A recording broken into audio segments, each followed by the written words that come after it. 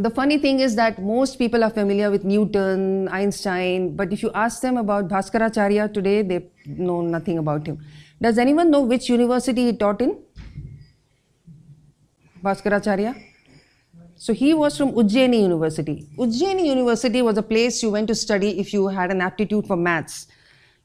So whoever graduated from Ujjaini, they would say, oh, he's a math genius. He has to be super intelligent. So he formulated so many interesting rules for solving equations. He was the first one to use a decimal system. And before him, it's not just him. If you go back, there's a lineage. Brahmagupta was before him, and he was the first to use zero as a number in its own right. So what to do, what happens when you add zero to a number, what happens when you subtract zero from a number.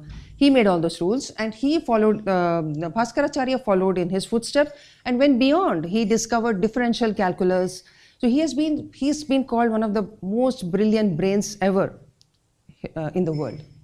This is quite recognizable, I'm sure, Nalanda. Now, when you see Nalanda today, it's all crumbling ruins. I also visited this place. And then the only way we get to know what it looked like is when you read the autobiography of Yuan Sang and Yi Jing. So what Yuan Sang said is that it was the most beautiful campus he had ever seen. It had a huge gate all around the campus. And when you entered, he said the place was full of lakes, ponds with lotuses blooming in them.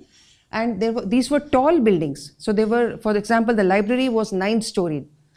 And he said that if you went to the main building, the top story, when you looked out, you would see splendid sunsets, you would see brilliant moonlit nights.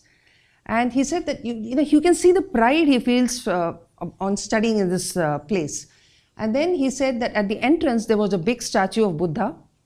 And there were 8 halls in the campus, in the building.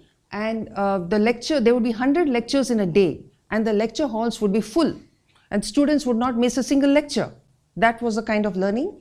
And Nalanda in those days offered a wide range of subjects, so it had something for everybody. So a lot of students. There were about 8,500 to 10,000 students, and there were 1,500 teachers. So you can imagine the student-teacher ratio is so good. And not to forget the admission test, which was so hard that only 20% students would make it. 80% would be eliminated.